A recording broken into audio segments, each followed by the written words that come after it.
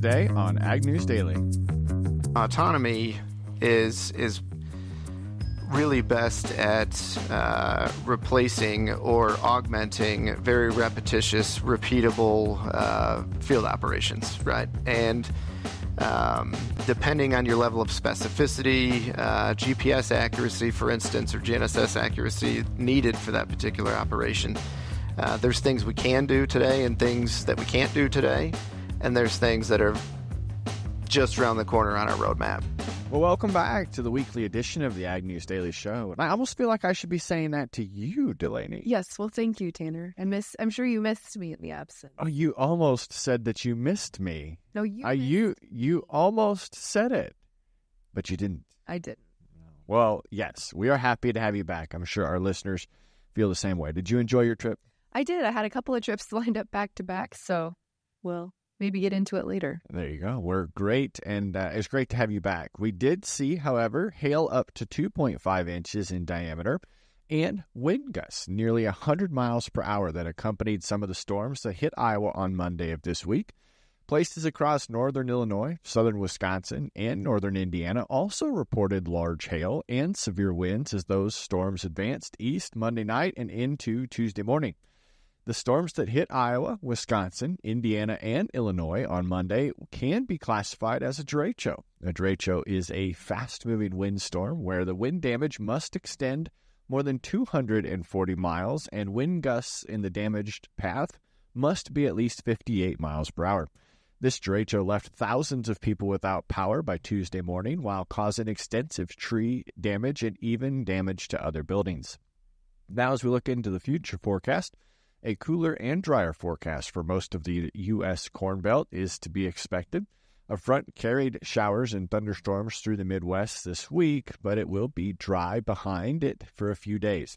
Temperatures are much more mild than typical for this time of year. An upper-level low is settling off the west this week. Through next week may bring some showers into the region through next week, but models are mixed on the coverage and the intensity, but there should be some rainfall, though.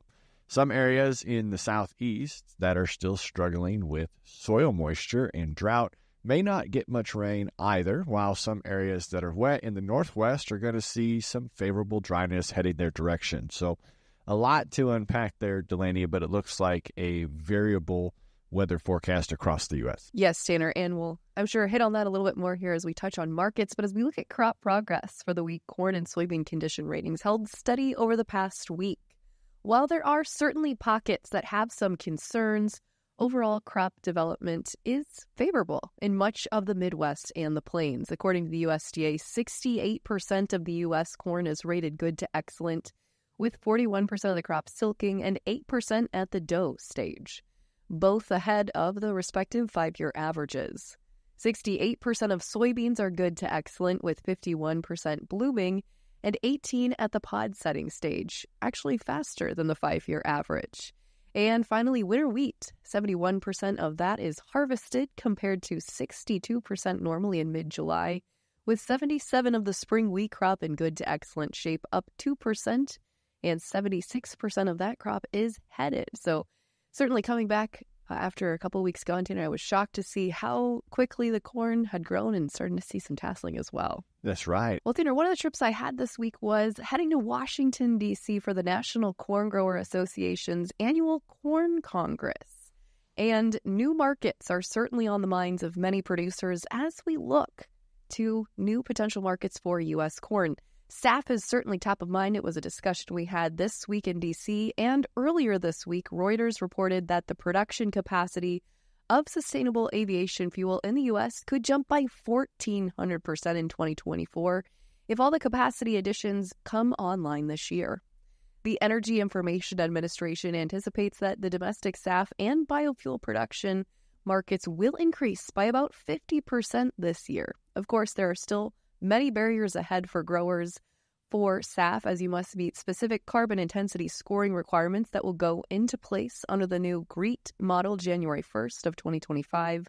But investments in the SAF market have increased due to the EPA's renewable fuel standard, federal tax credits, and other programs incentivizing the growth of this market. And it's certainly top of mind for many corn growers, Tanner, as we look to the year ahead. Yeah, looking to increase demand in any way that we possibly can.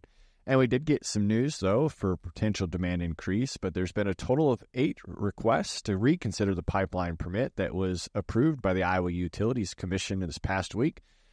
Ahead of their procedural deadline that was coming up on Monday, the Commission last month approved a proposal by Summit Carbon Solutions to construct about 690 miles of pipe in Iowa to transport captured carbon dioxide from ethanol plants. The company has already sought to expand its footprint by more than 300 miles to connect more of these facilities. The opposition to the use of eminent domain in which Summit would be able to force unwilling landowners to host its pipeline network is the common thread amongst those objections. The Commission used a self-designed balancing test that considered a number of factors to determine whether the project benefits the public. That test overwhelmingly favored the permit for Summit, and those that were opposed to the project said that those conclusions were flawed. Delaney, Summit additionally wants to lay about 2,500 miles of pipe in 5 states to transport the greenhouse gas to North Dakota for underground storage.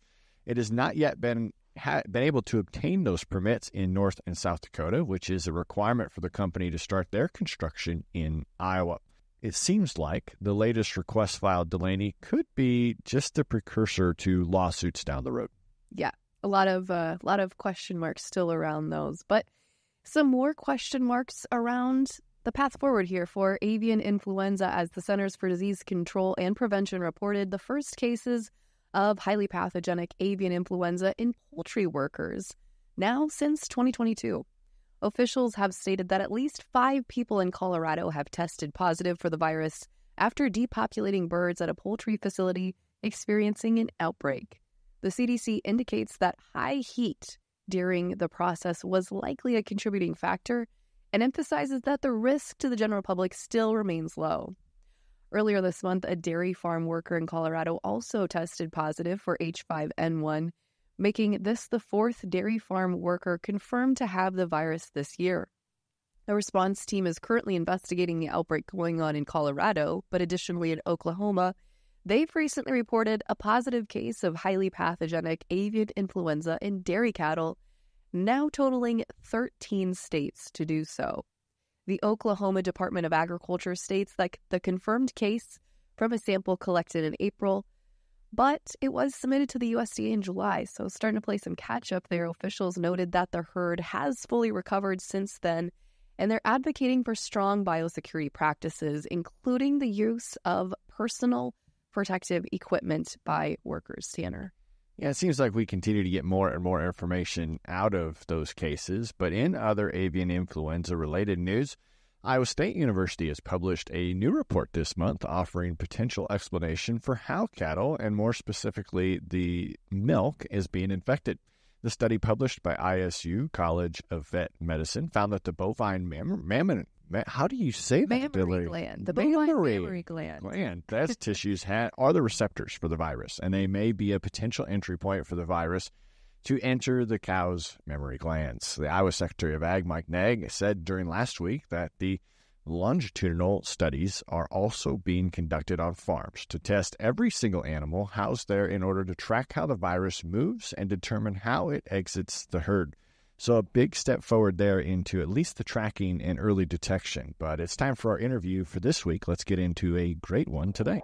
Well, listeners, it's time for one of our great interviews, and we're looking to get caught up with Sabanto. We're excited to have some guests in studio. Last time we did this, it was virtual. Mm-hmm. So fantastic to have them back. Welcome to Studio 205. Appreciate you having us. Thank you. Before we jump into what you guys have for updates, why don't you introduce yourself and remind our listeners who you are and what your role is with the company? Sure. I'll start. My name is Craig Rupp. I'm the founder and CEO of Sabanto. Grew up in northwest Iowa on a farm and decided that I want to take autonomy in agriculture. So I started the company back in 2018. Wow. And I'm Mike Burdick. I'm the sales director at Sabanto, originally from Michigan. I'm a transplant here in Iowa. Came out for school in Ames and loved it so much you couldn't get rid of me. Yeah, that happens to a lot of people. We've come to notice. But thanks for coming back. So let's first get our listeners that aren't aware of what Sabanto does a refresher on what you've been up to. Sure. So Sabanto just celebrated its 5-year anniversary back in October, I believe it was, if I'm not mistaken. We've developed and brought to market over the last 12 or 18 months a retro autonomy kit, color agnostic, in the 100 to roughly the 240 horsepower range. As I mentioned, we're color agnostic. We're leaving the engine and transmission business to the OEMs, right? So over the last, again, 12 to 18 months, we've gone out and spoken to a lot of folks in various industries, and what we've heard from them is conceptually what we're bringing to market is something that a lot of folks have been dying for. There's a fairly substantial labor issue in the ag market, as most of us know, and that's what we're attempting to solve. Do more with less.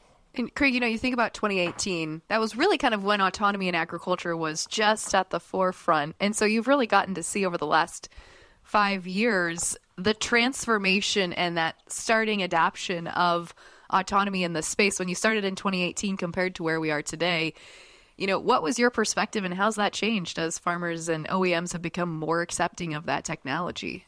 Yeah, in 2018, so I went out in actually the spring of 2019, and it's more of a proof of concept. And I was working with farmers to try to understand just how they will adopt autonomy into their operation. It's a new technology. There is change on the operator or the farming operations side to adopt autonomy. It's not going to be just you drop it in and auto magically, your operation is running much more productively. There is some change management on the operations side, and we're starting to deploy more and more systems throughout the U.S. I just got back from Georgia. We have over 10 systems running in an operation, and we're working with them to try to further optimize and keep these things running longer hours. Mm-hmm. Craig and I always talk that, and with our customers, we also speak to them about, if you're trying to operate in a traditional manner, the same way you would with a butt in the seat, for instance, as you would without a butt in the seat, you're really kind of missing the boat. There's some things operationally that you need to plan for and manage on the front end to really get the most out of the system. But once those things are dialed in, we're seeing efficiencies upwards of the 50% range. Wow. Really? And that's the way that one of these systems can pay for itself very quickly. And I'm sure that's absolutely part of your strategy. But what are some of the most common applications that you're seeing your technology being used for right now? Right now, we're primarily focused on the sod business, and there's a number of reasons for that. Number one is just the unit economics behind it. So the sod business is a little bit of a niche business, but autonomy is massively impactful. And what I mean by that is you take a corn and soybean grower here in the I-States where we spend, where we live and breathe. 1,000-acre grower might travel over those acres, 8 or 10 times a year for various reasons. So you've got roughly 10,000 acres of travel, right? You apply a butt to the seat in that scenario, and then, it's X labor costs associated with those traveled acres. You take a look at the sod business, especially down in the southeast or on the west coast, they're traveling over those acres 2 or 3 times a week. Maybe even 4 or 5 times a week, depending on their practices, right? They're maybe doing 2 or 3 mows with a rolling application and an aggravation application. That same 1,000-acre grower is, north of 150,000 acres of travel easy. And so you apply the butt to seat to those economics, and the value drivers are massive. So I would say about 95% of our business today is sod focused. We're branching out pretty quickly into some other adjacent areas, but again, that's kind of the primary focus at the moment. And then the one thing I might add as well is we're doing quite a lot of field operations that are really, really mundane. Mm-hmm. I'll give you an example in the sod industry. Some customers rototill. some aerate, and some use this device called a warlord. And, if you can imagine, it's an 8-foot implement, and they run 1 mile an hour. And so they're doing less than 1 acre an hour. And you put that on a 40-acre field, it takes forever. Yeah. And these systems they're running 20-hour days easily. Yeah, that I could see being a safer option than having an employee in the seat, because if I did that for an 8-hour day, I might fall asleep. No doubt. Some of these operations that Craig's mentioning are really rough on the operator as well. You can rattle some teeth out of your head in some of these applications. So, from a safety aspect, there's certainly some advantages there. But also from an efficiency standpoint, nothing against the best human operator out there, right? But, I think we've done some work and gone through some surveying with some of our customers, and we think the average overlap from just in a pure mowing perspective is at 15 to 18% overlap on a pass-to-pass basis. Right. We can dial our system into, 3 inches of overlap, right? And so you're finishing a field, a very simple operation, you're finishing a field a half an hour to an hour earlier than you had, potentially in the past. And again, that's nothing against a human operator, but mowing with the internet is generally, just a little bit more, direct. Till you find a wet spot. Yes, we've accounted for some of those issues as well. So the system does have some intricacies, so you can operate it very, very similarly to how a human would. But again, the work, good data in, good data out, right? So if our customers and prospective customers take some time to really understand how autonomy can best be optimized in their operation, they can really get out ahead of that. So for instance, when we run a demo, we generally roll across the farm gate, roll a tractor off a trailer, and strike a field boundary, right? The more something as simple as the more accurate that field boundary is, the more usable it is in the future, right? And so when you've got 10 fields and 10 mission coverage maps associated with those 10 fields, the more dialed in you get up front, the better off they're going to work for you in the long run. I'm just so curious, too, because I feel like the sod industry is something I have learned more about over the last few years, and it's really, like you mentioned, Mike, such a niche space to be in. Sod farming is very labor intensive. There's lots of it that goes into it. Not that corn and soybean farming isn't hard, but there's maybe more that goes into it. As you think about Sabanto's journey, how did you guys find that specific space within the sod industry and recognize, like, hey, this is a big need for us? Because I would say a lot of the other autonomous focused companies maybe are focused more on conventional or specialty crops. So how did sod get on your radar? I'll let you handle that one, I think. Yeah. We went out with an autonomous tractor, and there was this operation in Kansas that bought a system, and I went down there for the installation. I wanted to see just, what type of operation this was and what they're going to use this tractor for. And it turned out to be a sod operation. And I've driven by these sod farms, and they're absolutely, it's this just 40-acre lawn that is just pristine. Gorgeous. It's absolutely gorgeous. And it was the sod shop in Lawrence, Kansas, and I got to understand just exactly the field operations that these people are performing. And it turns out, they'll mow this every 2 to 3 days. And then I started going into, looking at the numbers of these sod farms, and they're all over. And it is a specialty crop, but they're doing field operations all over. And I'll give you an example. We went down to Georgia. There's a 15,000-acre sod farm, which, if that was a row crop, that'd be a pretty good, pretty good operation size.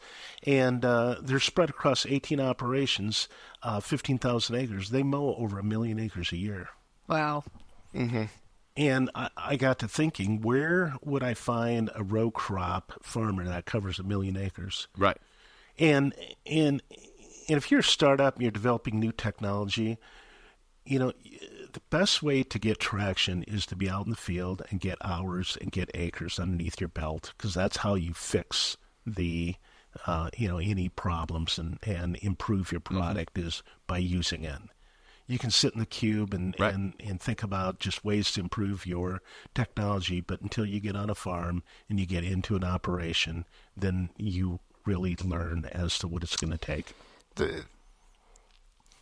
The best thing, from an engineering standpoint is trial and error, right? And not necessarily trial and error in a vacuum, as Craig mentioned, sitting at the bench or in front of a computer running simulations. Get it out with customers, potential customers, friendly or unfriendly. Constructive criticism is a good thing in our business, right? So, and we've gone through plenty of it. So, and it's forced us to evolve the product in a fairly short amount of time. Clearly, we're an Iowa and Illinois-based organization. Most of us in the organization have a corn and soybean traditional row crop background. We've had to pick up the sod business in about the last year. Mm-hmm. And the only way for us to, or the way we did it, and likely the best way to understand the sod business is to hear it from the horse's mouth, right? Yeah. So as we do look at corn and soybeans and row crop, majority of our listeners also have the same background. What's the next application that we can see it being adopted into that sector? So we are currently very, very capable of tillage today, right? So autonomy is really best at replacing or augmenting very repetitious, repeatable field operations, right? And depending on your level of specificity, GPS accuracy, for instance, or GNSS accuracy needed for that particular operation, there's things we can do today and things that we can't do today, and there's things that are just around the corner on our roadmap. So today, from a traditional row crop background standpoint, tillage is really where we're living today, and we are doing that today. I mentioned that we're on roughly the 100 horse to the Fendt 700, the roughly in the mid 200 horse range. A lot of guys in the corn and soybean realm are not running tillage with a 100 horsepower tractor. Mm-hmm. That doesn't mean they can't, but maybe they're not set up for it, right. For instance, because they don't have an implement that a tillage implement that a 100 horse tractor can pull. If they're willing to augment their operation, by picking up a new piece of equipment, slapping an autonomy kit on a smaller platform tractor, they're running tillage today. And there are some things that we may or may not get into today that are just around the pipe for row crop. I think we should tease that a little bit. I think we should. I mean, we don't have a lot of time left, but Why don't we get a couple of those items out, and then that gives us a good thing to follow up with, or for our listeners to reach out to you and ask as well. So I think, just around the corner, probably in 2025, there are some things I mentioned from an autonomy standpoint that you got to get out of the way first before you can really start pulling maybe some more complicated implements. Increased GNSS accuracy, we're capable of that today. The system is designed and built ready for that. So effectively, we just enhanced the subscription base that we use for GNSS, and we're dialed in at 1 centimeter. Beyond that, there are some enhanced hardware components, such as a electric steering kit that we're going to adopt into some of the models that we're working on today. That'll come out September 1 is the due date for the John Deere 6 Series, for instance. And that electric motor will allow us to work with one of our other partners from a display standpoint. So we'll not only be able to connect to and operate the system via Mission Control, which is our platform, but you'll be able to operate and implement potentially behind the tractor via a partner display. No, there's a lot coming down the pipeline. It's kind of exciting. It's fun, like I said, to have you guys in studio. But if our listeners want to reach out to you and learn more, Craig, how do they do that? They can go to our website at sabantoag.com, or they can hit us up on the email, sales@sabantoag.com. And of course, we've got all the socials as well. That's awesome. Anything else you want to add before we close out today? Appreciate you having us. Yeah, appreciate having us. Awesome. Thanks for joining us. Absolutely. Thank you. Thank you very much. My last headline for the day, Delaney, is a new beige book that was issued out of the Federal Reserve Board just last week, noting a lot of questions that come to 2024's farm income. The beige book is released 8 times a year and is a compilation of the 12 regional Fed bank reports and their regional economic conditions.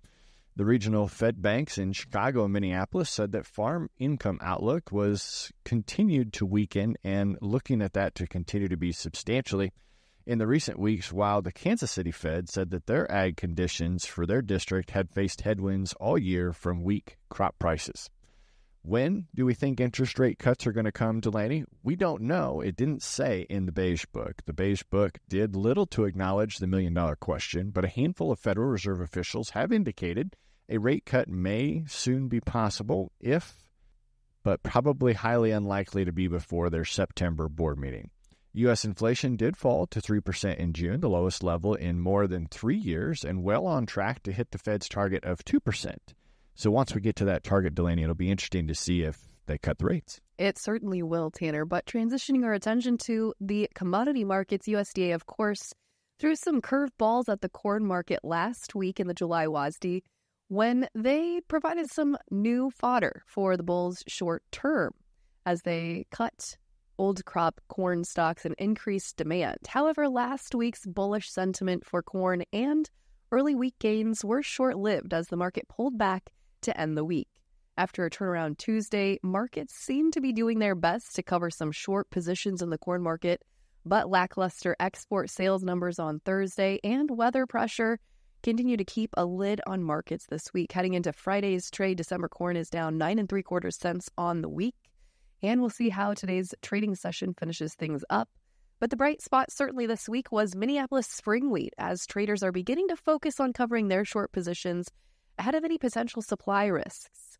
We've seen hot and dry weather in the northern plains, an ongoing drought and Canadian wildfires, and drought concerns in the Black Sea as well, really all adding up now to some potential supply concerns for that wheat market, Tanner. But good to be back in the seat, catching up with you, catching up with all of our listeners. Yeah, what's some great headlines, too, to come back to. Really great news. We didn't talk about anything related to the Republican National Convention or what happened to President Trump the prior week as well. But you guys can get all that news elsewhere. We're focusing directly on ag topics here on Ag News Daily. That's right. We're going to have some more great topics and conversations coming up on the podcast next week, Tanner, but they can also follow along with us on social media. Find us on Facebook, X, Instagram, and TikTok to get some extra content if you're missing us in between the days. But what do you say with that, Tanner? We let the people go. Let's let them go.